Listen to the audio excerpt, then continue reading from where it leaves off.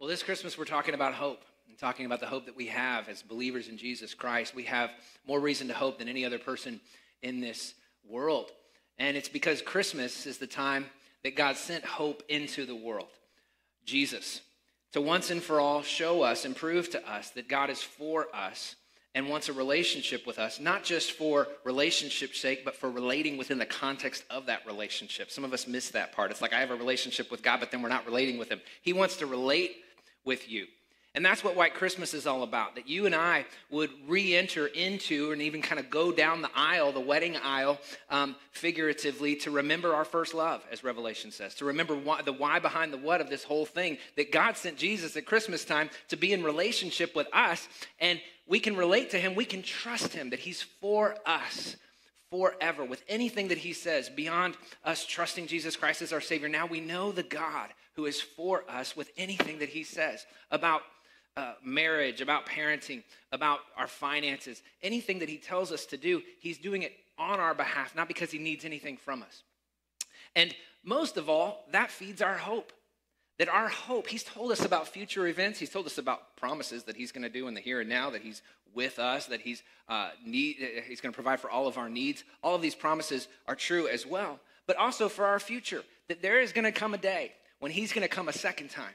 He says, I'm coming the first time as a lamb to die on the cross for your sin. Next time, I'm going to come with a sword. I'm going to come to do away with evil and pandemics and suffering and death and disease and sorrow and sadness.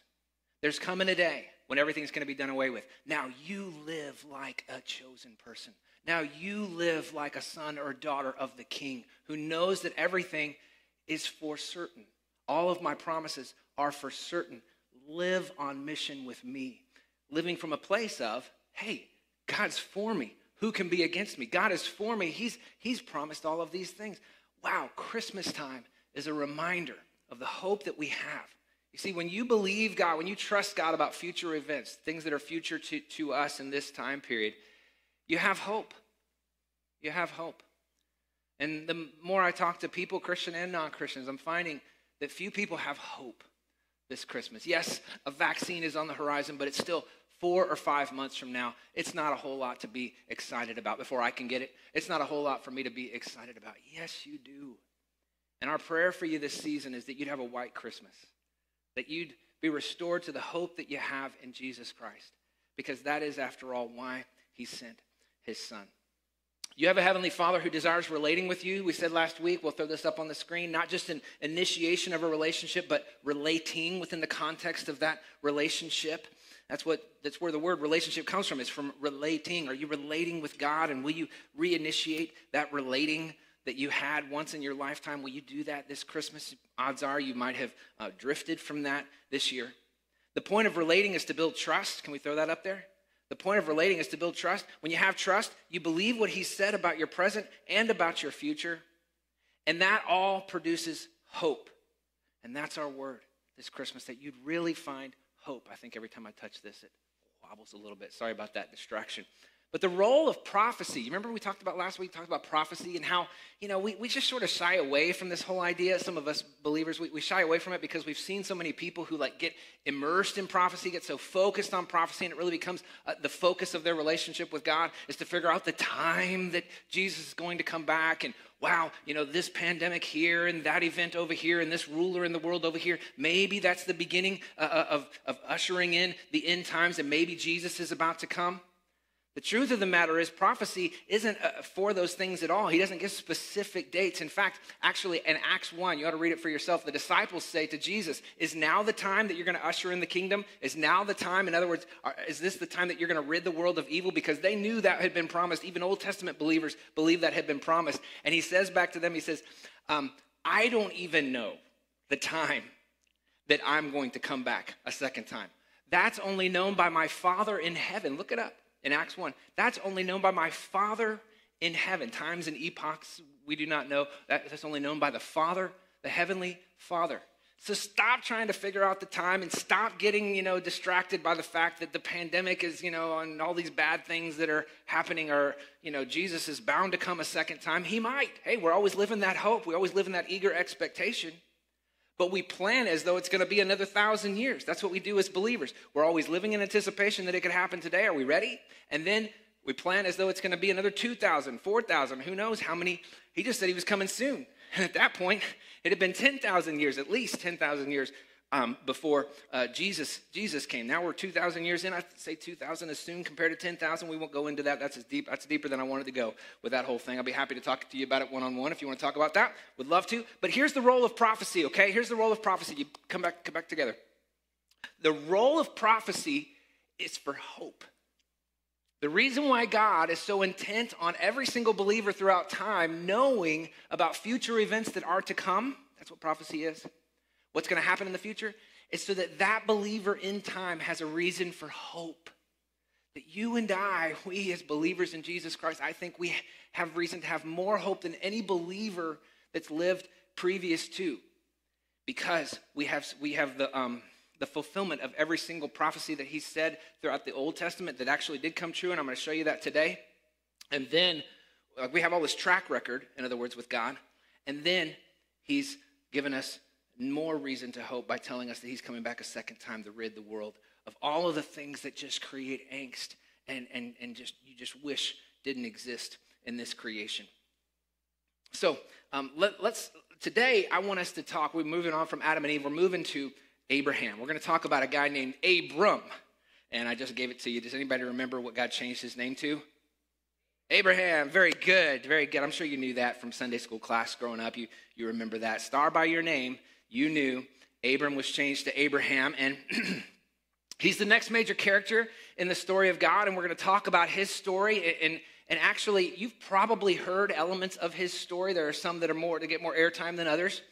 But you probably haven't heard this story, or if you read it, you just kind of rolled right on by it because you didn't know what it meant. Today, I'm going to read you a story you've probably never heard before, or if you heard it, you didn't understand. You were just like, okay, somebody somewhere, who's been to seminary understands that story, but I'm not going to understand that story. And you moved right on. I think through this story that I'm about to share with you, we see in the most clearest of clear ways God's desire for relationship with mankind to be based on an unconditional trust, or just a trust, a confident trust in him. That there's relating, because we see God as just tenacious, going after this relationship that he lost with Adam and Eve. And he wanted it to be a relationship of intimacy, of trust, knowing that what he said about the future was in fact going to happen. Here's what happened. Abraham was just another guy out there minding his own business. He had no Bible. Think about this. He had no church. There was no formality at all. There was no, he didn't know how to pray, right? What's prayer? Abraham didn't know about those things. There's not even a nation of Israel at this point in the history of mankind. And this is 4,000 years ago at this point. He's just minding his own business. And the Bible says that God shows up and he begins talking to Abraham. Now, we don't know exactly what that looked like. Was it an audible voice or was it some other way? But what we know is that God is talking to Abraham. And he said to Abraham, Abraham, I'm going to make you into a great nation. And that means that you're going to have lots of kids. And so far, he had 0 kids. And he's like, you're going to have a lot of kids. And like, okay, Sarah's like barren. And that's going to make Sarah really happy because she wants to have kids. That's really cool. I'm like 80 now. And, Abraham would say, I'm about 90 and Sarah's 80. He says, I'm going to make you into a great nation, and from you there are going to be multiple nations, and they're going to have millions of children through the ages. And most significantly, he said, every family on the earth, think about this, every family on the earth is going to be blessed through your family because of what I'm going to produce and the person that is going to come to be out of your family, Abraham. That you are going to touch or you are going to influence every family on the earth. They're at least going to have the ability to place their faith in Jesus. You're going to touch and influence every single person because the Messiah is going to come through your line. Look at this verse, Genesis chapter 12, verse 2. And I will make you into a great nation, and I will bless you and make your name great. And here we are, 2,000, 4,000 years later, talking about him. I'd say that came true, right? I'm going to make your name great, Abraham. And 4,000 years later in Vinings, Atlanta, Northwest Atlanta, Georgia, we're talking about this very same guy. And most likely you knew, at least this person knew, about Abraham before you came in here. Even if you're not a Christian, you knew about Abraham before you walked in here. I'm going to make your name great. And that certainly came true. And I will bless you and make your name great. And so you shall be a blessing. And I will bless those who bless you, and the one who curses you, I will curse. And look at this. And in you, interesting little preposition usage there. In you, that is in your seed, all the families of the earth will be blessed. Now, God keeps coming to Abraham, and then he'd disappear for 10 years. And then he'd come back to talk to him again and make some more promises, and then he'd disappear for 15. Abraham didn't hear anything for 15 years after that. And so one day, Abraham's going, God, okay, I believe that's you talking to me and everything, but I need to know something. Would you show me a sign? Because you keep coming to me and disappearing. And God takes Abraham outside at this point, and he says, Abraham, look up at the stars. And Abraham, walks out, looks up at the stars, and he's like, okay, do you see all the stars? Okay, yeah, I see all the stars. That's how many kids, if you can even count as many the stars are in the sky, that's how many kids you're going to have. And he's like, okay, I believe you, but I'm like, I don't even have one yet. Would you just give me one? And then he'd say, and you see all this land around you? All this land, I'm going to give this to all of your families. All this land to your family. That all of your family is going to have this land.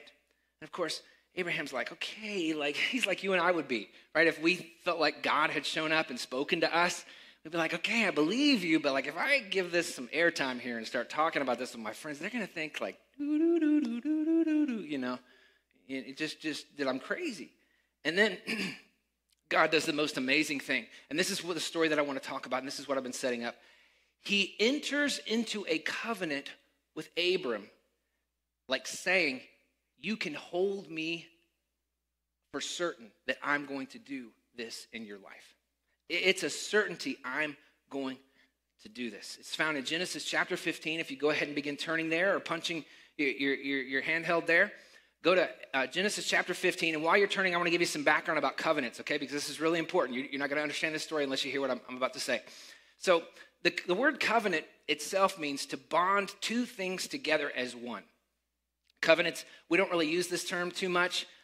We use the term contract. You might use the term covenant with your HOA and your condominium complex. Might call it a covenant, but it's really still a contract. We use the term contracts, and contracts is really man to man. God's not really involved. Covenant is involving God, and this is kind of how they thought back then. It literally meant to shackle or chain two things together as one. In a covenant, two people or two nations or two families would come together, and they'd make an agreement, and they'd say, we're shackling or bonding ourselves together. We're making this agreement. We are going to keep our promise. That's how they did it. Now covenants generally had four parts, okay? And the four parts were terms, oath, ratification, and then the curse.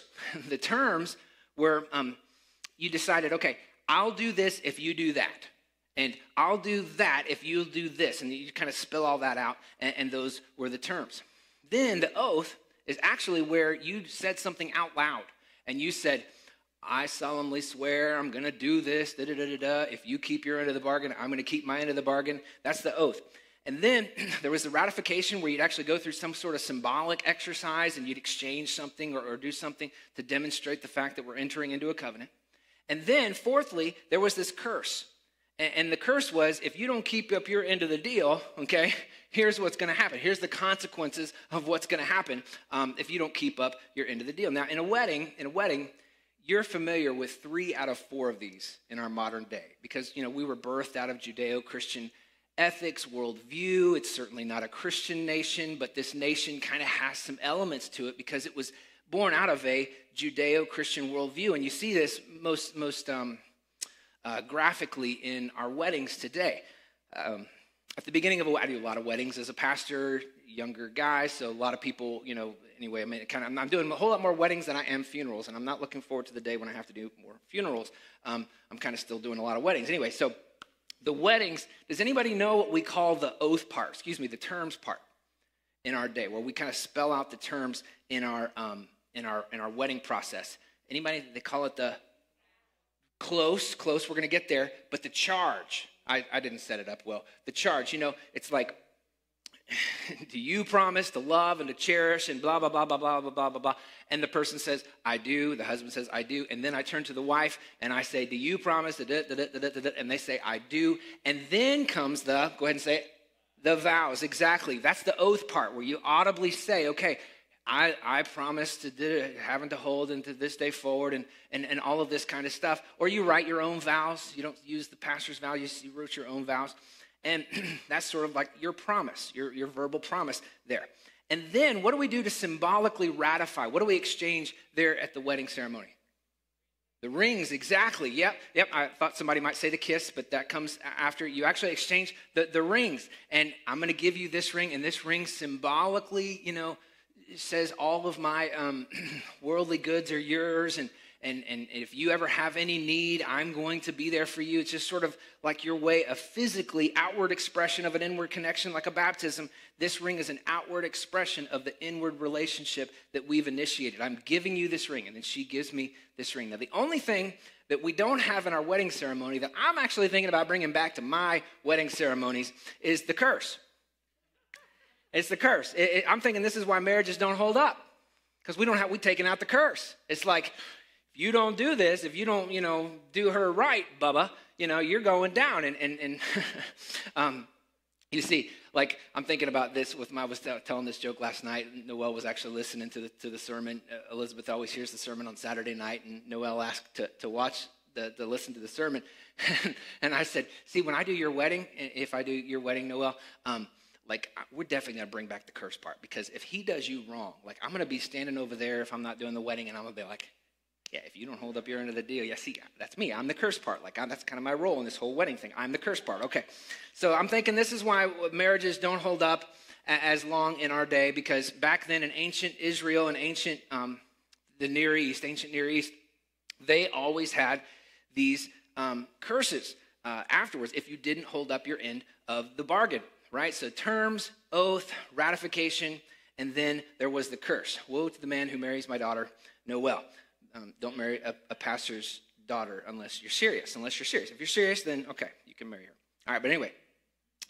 Now, here's the different kinds of covenants. I want you to see this too, okay? When I was in seminary, graduate school, one of my last major areas of study, sort of in my last year, was Old Testament covenants and ancient covenants. And the concept of a covenant had been around a long time. This isn't like a Christian thing. This is really more of just what they did back then. Remember, Abraham didn't know anything about Christian. Abraham didn't know about Jesus. He didn't even know anything about a nation, Israel. Excuse me. I'll get this down. A nation. There's no nation of Israel yet. This was just customary of the whole Middle East and the known world at the time. This was how they did covenants. And sometimes you'd ratify a covenant through exchanging shoes. That meant that wherever you go, I'm going to go, and wherever I go, you're going to go, and you may not literally go there, but like, I'm going to hear about your life and listen to your journey throughout your life, and if you ever have any need, I'm going to be there for you.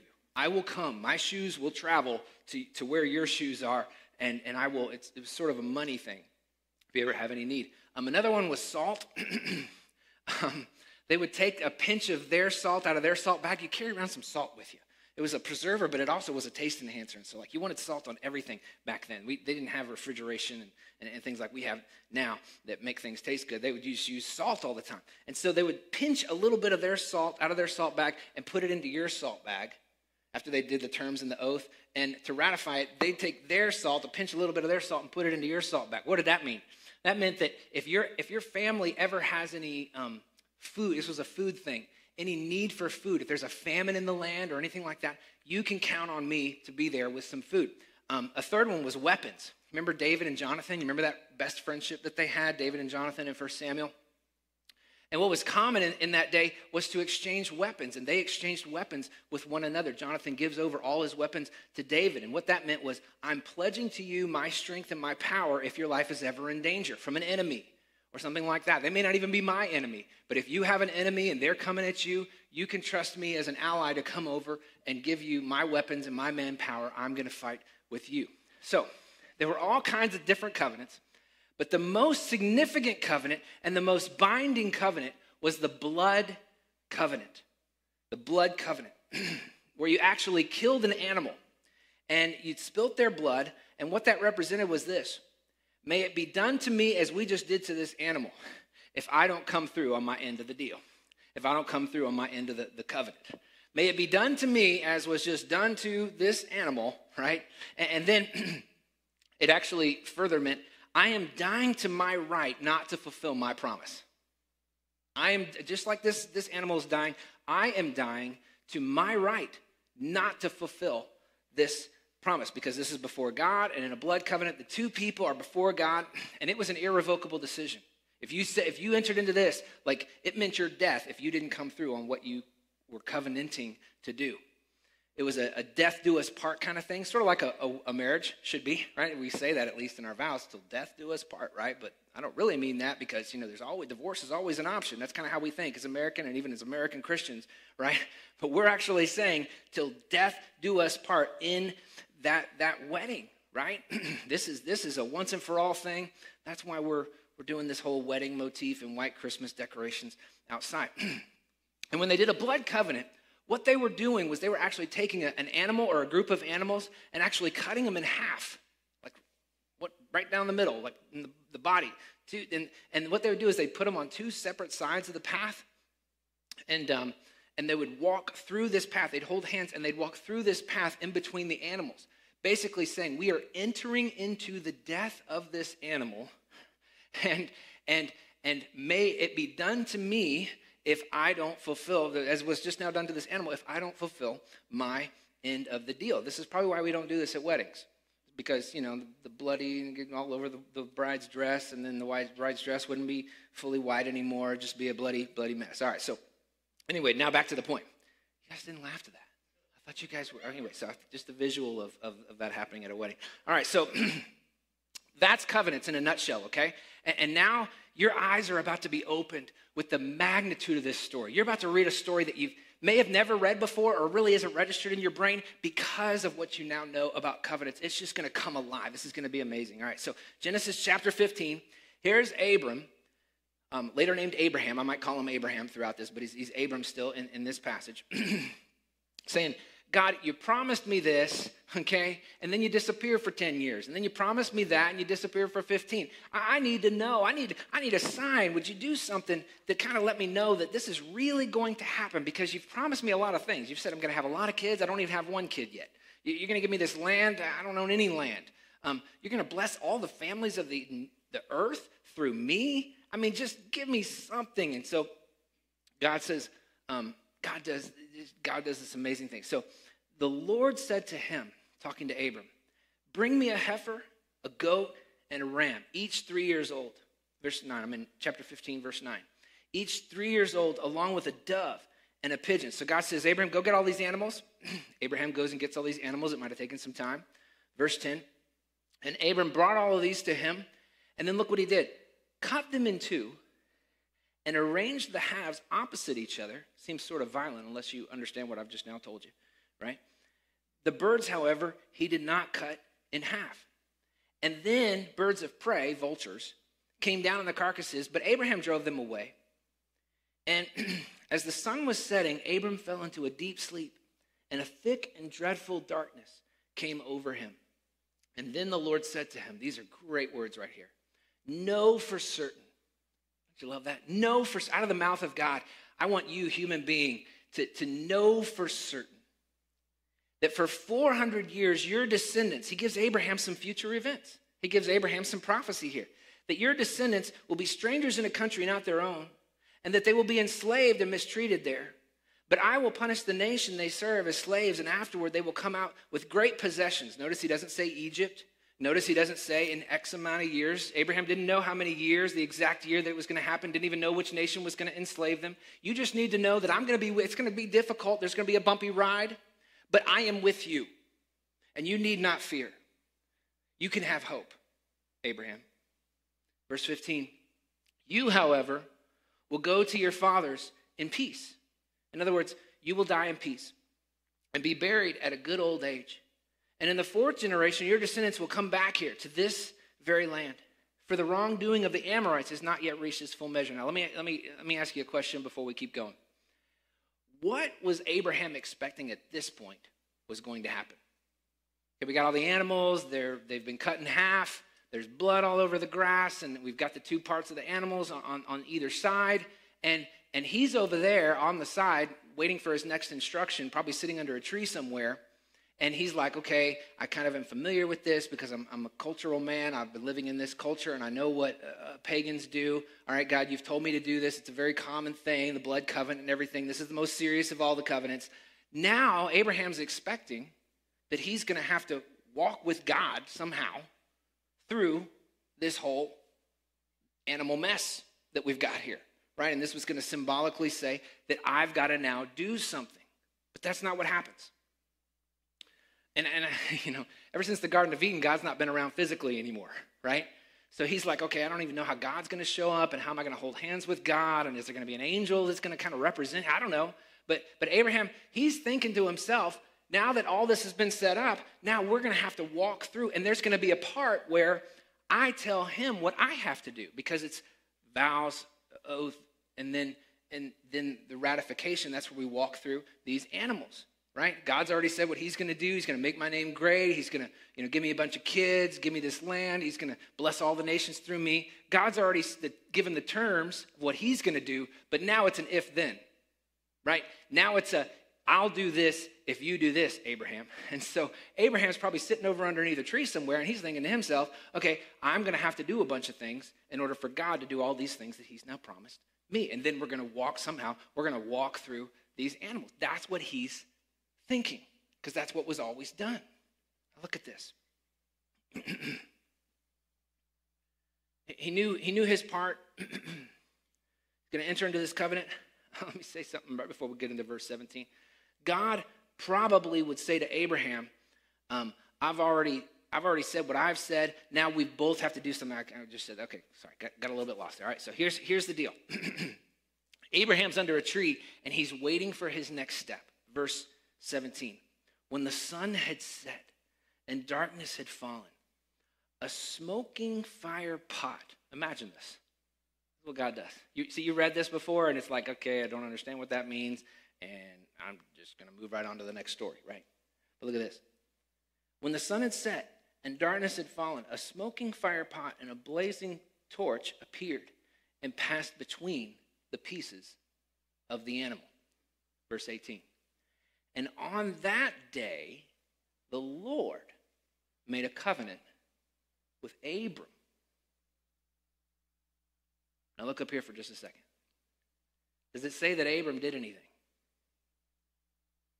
And does it say that on that day, the Lord and Abram made a covenant with each other? No. You know what Abram did while all this was going on? He just sits over on the side underneath his tree and watches the whole thing happen. It's God and God alone, and God chose to symbolically represent himself with a fire pot and a torch that then walks through the animals. He doesn't ask Abram to do anything. God was basically saying, I'm binding myself to this for you. You don't have to do anything. And folks, that is the gospel. Jesus is going to die, blood covenant. He's going to do something on your behalf, and you don't have to do anything in order for it to become a reality. God's saying, this is amazing. Just through belief, just through faith alone. I am binding myself to you. The certainty that you're going to be in eternity with me forever. You don't have to do anything. And in his culture, this was unbelievable because it was always two people who went through this, okay? And there were always terms and vows, and then the ratification come. And all that's happened is God's given his terms back in Genesis 12, 2 and 3, and he says, I'm going to do this. And then he says, know for certain, Abraham, and here's how you're going to know for certain. I want you to enact the blood covenant. I'm going to speak in terms that you're familiar with, that was common in your day, and I'm going to walk through this without you joining me. You don't have to do anything. I mean, Abraham just watched the whole thing happen, and God basically is saying, Abram, I don't care what you do, D-O. I don't care what you do. I don't care how bad you foul this up with your life. I am going to make you into a great nation. I'm going to bring it back to this piece of real estate, and there's going to be a huge nation here, and your family lineage is going to bless all of the families in all the world because I'm going to bring a person through your family lineage. That's what he said. And I'm going to do it. I'm the one who's involved. You're not involved in this at all, Abram. But what do I need to do, Abram? You don't need to do anything. I'm walking through this without you. Now, let me ask you a question before we go on. Why would God do such a crazy thing? I mean, when he had Adam and mankind set up just where he wanted it, he's relating with them. He's creating. He didn't even have to create. He's creating, and he wants love to be true love, and he wants there to be two willing people who freely choose to enter into that relationship or stay in that relationship. So he allows the one tree, and they go and they foul the whole thing up. And with that decision meant all kinds of evil and difficulty and sorrow and pain. Adam and Eve couldn't have possibly realized the magnitude of pain and difficulty and challenge and struggle that the humanity is going to experience from that point on. And God could have been so mad. Like, oh my goodness, I made the whole thing. I mean, they wouldn't even know that they don't exist if I hadn't made them. They live in this perfect utopia. I had everything set up just the way that I wanted it. This is amazing.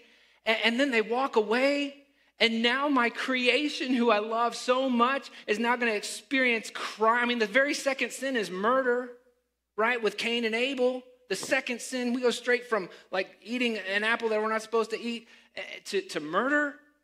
And in the times of Noah, we know that people just did evil like they wanted to. Noah happens in between Adam and Abraham. Just all kinds of evil. And now they're going to experience all this pain. I mean, God could have just said, forget them, and like put his thumb down on all of creation and said, we're just going to start over. Let's just destroy them. But that's not what he does. Because he's the God of love. Because he's the same God as we know him to be in the New Testament, in the Old Testament. It's the same being. He begins to pursue.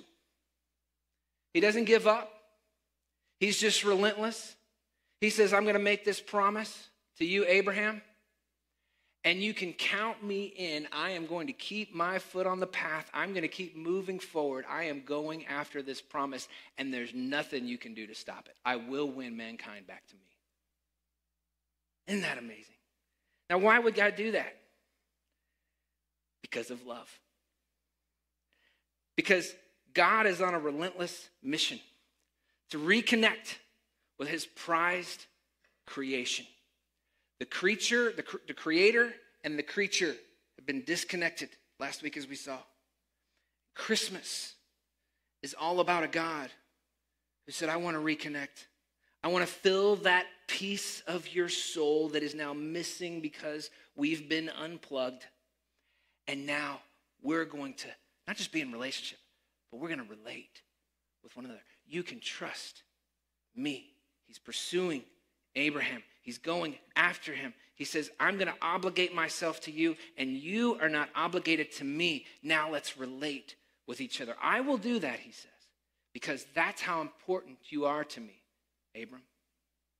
And so-and-so, and so-and-so, all throughout humanity, and David, and Jeremiah, and now you, Sheila, and Steve.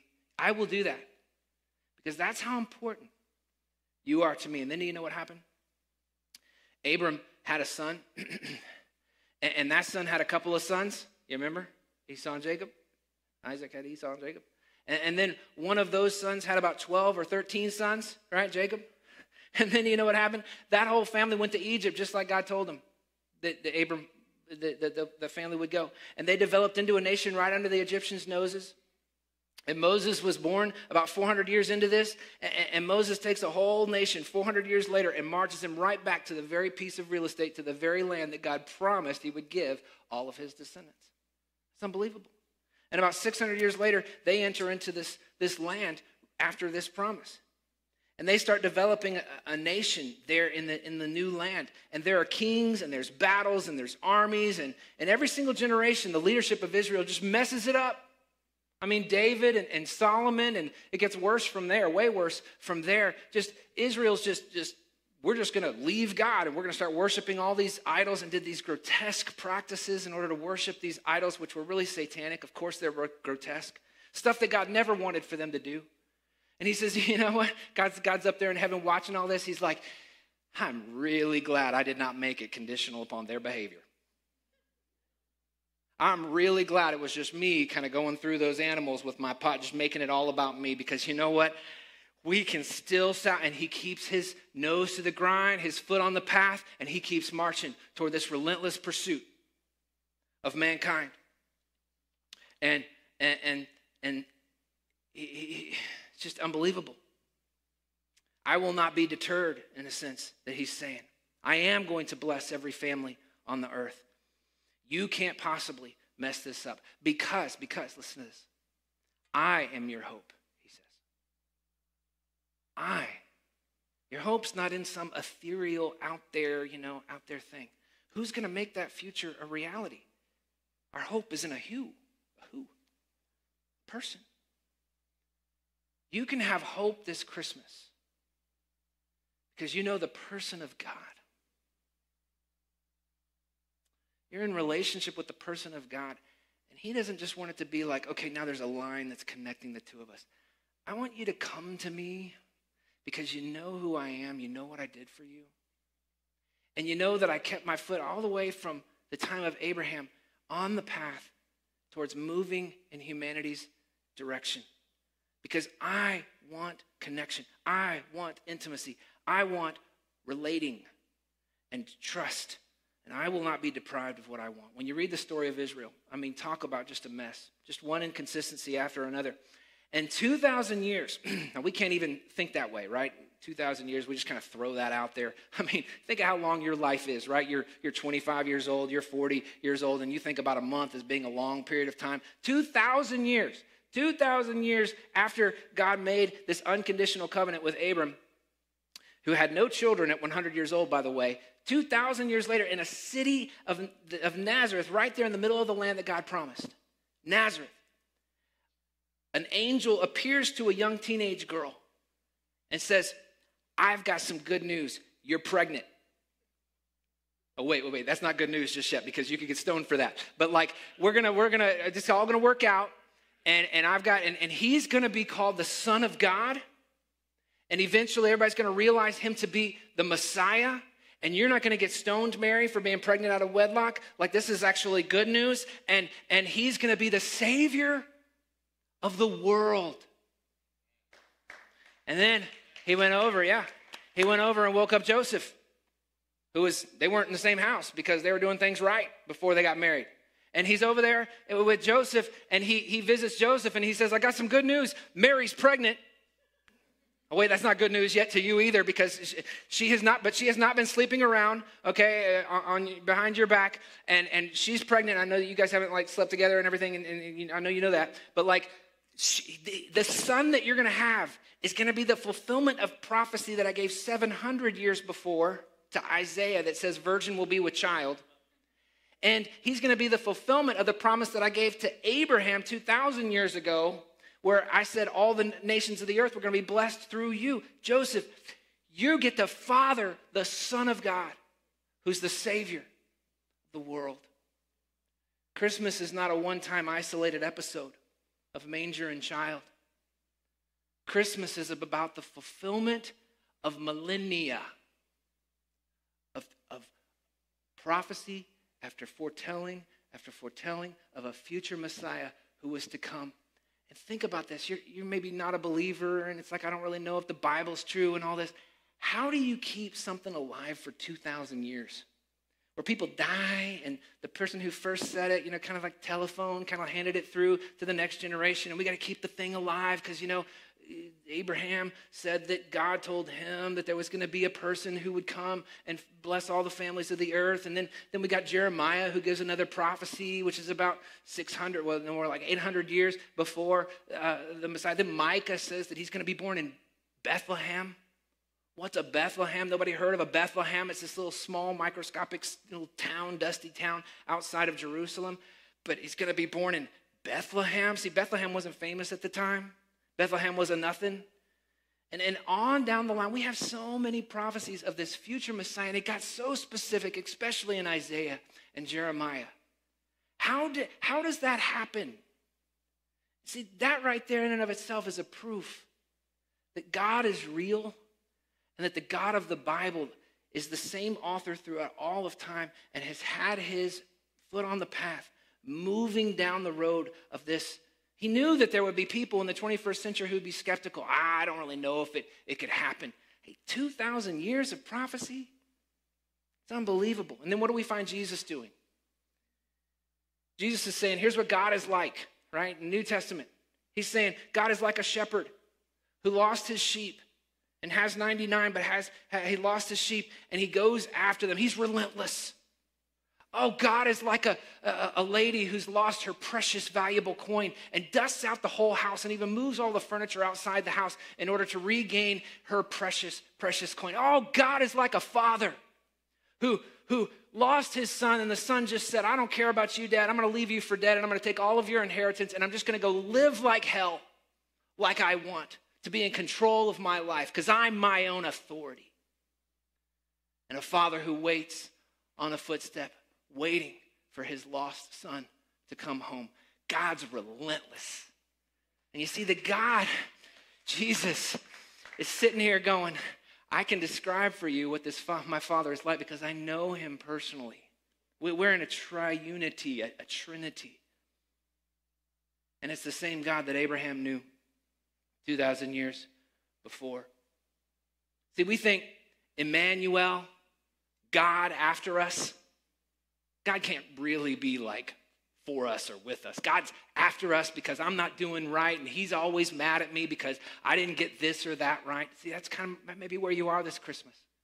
And that's what's going on in your heart. And you think about your year that you've had where you've just been so mad at God for what's happened in the earth and what's happened to your life, and you're just resentful, and you're kind of coming hobbling, spiritually speaking, into your relationship with God this Christmas. And you think Emmanuel, right? God with us. No, God after us, or God's mad at us. Emmanuel, God is out to get us, or God wants to squash us. That's religion. That's religious kind of thinking. It's about what I do in order to get into God's good graces, and I have to continue to do it in order to stay in God's good graces. That's religion. Jesus says, no. Emmanuel, God with us. Whew. He's not against us. It's unbelievable. So let me ask you a question. We're going to close. What did Abraham have to do to receive this covenant? Nothing. It was unconditional. You've heard Christians and even pastors kind of give lip service to unconditional. This is what, it's just kind of been words to you. This is what they're getting at. This is an unconditional love. And it's that undoes us, guys. You say, well, this is the problem with Christianity. Christians don't have any incentive to stay close to him and stay connected to him because they don't have to keep earning their salvation. No. When you really understand it, when you really realize it, it's like, I am just so overwhelmed with the unbelievable love of God. He could have done whatever he wanted to humanity. He could have done whatever he wanted to me. But he chose to pursue me. And why am I even sitting here hearing this message? Why am I, he's pursuing me. And he makes his love for me unconditional in the same way he did for Abram. And look what it says about Abraham having salvation. This is Genesis 15:6. Look at this. Then Abram believed the Lord. This is in Scripture. Look it up. This is amazing. Whatever translation you have, it says the same thing. Believed the Lord, and the Lord credited it to him. It means gave it to him or credited, sort of like, gave it to him as righteousness. What's righteousness? To bring into alignment, to be made right with God. The holiness of God, don't miss this, is now your holiness. Not because of anything that you do, but because you've been forgiven of everything. You've been given the righteousness of God, Abraham. I'm going to give that to you 2,000 years before the Messiah came. What did Abraham believe? He believed what had been told to him. That I'm going to make your name great, the land, all the kids, but then every nation on the earth is going to be blessed through you. And Abraham looked up at the stars and he goes, okay, feels like I'm stepping off of a cliff with no bridge. But I believe you. This Christmas, maybe for you that's where you are. and you don't even know if you're a believer, that you've truly placed your faith in Christ, that you've truly believed. That's what it is. Before the Messiah came, pre-Messiah arrival people who lived in the pre-Messiah arrival times, right? They just believed what had been told to them and got credited to them as righteousness. Now, people who live in the post-Messiah time, they believe what was done by this past Messiah who came in history time in Israel back 2,000 years ago, and they simply believe, and it will be credited to them as righteousness. If you're here today and you know that you've never placed your faith in Christ, or you're kind of worried that maybe you haven't, this day is for you. And I ask you not to pass it by. If you're there through your computer screen or through your TV, and maybe you're there as a family, and you know you've never placed your faith in Christ, what better time than at Christmas time? In a moment where you've so understood so clearly the gospel, to pray to receive Jesus Christ as your Savior. Let's do this. Don't let your time pass you by. So with every head bowed and every eye closed, I just want to give you the opportunity to pray. We're not going to have you come up here and do anything embarrassing. This is just simply you with the Lord making a decision for the rest of your life. I'm receiving Jesus Christ, who was given at Christmas time, as my Lord and Savior. Heavenly Father, thank you that you've been the same God from Genesis to Revelation, that you've been on a relentless pursuit of mankind. And truth be told, if I think about my life, you've nudged me, you've been on a pursuit of me. I see different ways that you moved, and I've wondered, is that God or is that just my hyperactive conscience? But that's you. And what are the odds that I would be sitting right here with all that I'm dealing with and all that I'm thinking about, that you would make the gospel so clear through an Old Testament passage? It's unbelievable, your pursuit of me. Thank you for your overwhelming love. And God, I pray right now, acknowledging my sin and repenting of my sin, I place my faith in Jesus Christ, death on the cross, for the payment of my sins, so that I can be forgiven. Just say that back to him.